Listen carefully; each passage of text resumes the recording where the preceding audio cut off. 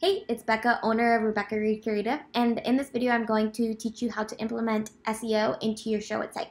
So let's get started on this tutorial. Your first step is to figure out the keywords that you need. So I was just going and using the Google Keyword Planner tool. You do need a Google AdWords account, I think, but that's completely free.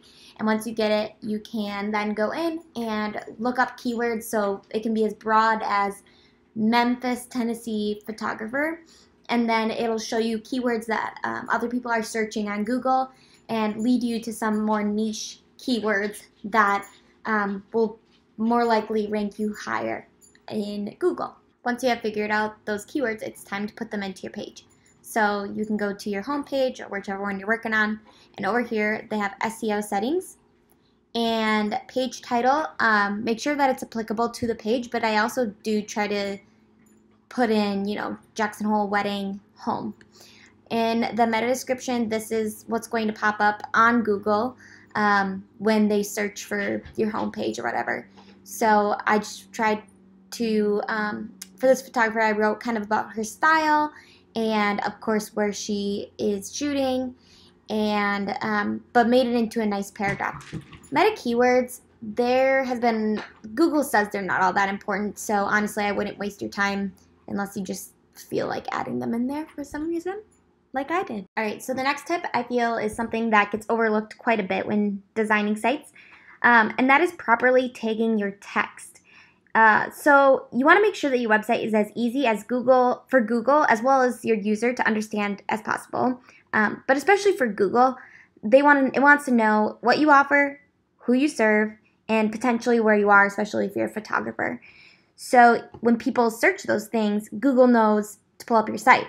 The issue with this is that the way Showit is designed is if you go into design settings, you set your title and your heading and your subheading to be according to the design that you like, but automatically Google will, or the Showit site will tag this, the title, as H1, this as H2. And you should only ever have one H1 on every single site. And then you can have 3 to 4 H3s, and then as much, paragraph as you want, or 3 to 4 H2s, and then as many H3s, and then obviously paragraph is whatever. So you need to tell Google, nope, this is actually what the H1 is. So on this main page, I wanted Google to know that this right here, Wyoming engagement photographer for Jackson Hole, that is the number one thing. And so I tagged it as H1. That is the only thing on this page tagged as H1. Then I went in and there's a few other things that are tagged H2, like that, and I believe that is. And then everything else is tagged H3 or paragraph or navigation or div. So I'll show you a little bit how to do that. I made one, I undid one to show you. So if you go into the client words over here in page, if you go to this view right here, this text right here is tagged as an H2. I don't want Katie and Billy to be what always pops up. So I'm going to make that an H3. That's a paragraph, so that's just fine. Go into the next one, same thing, H3. So just go through and make sure that is all correct.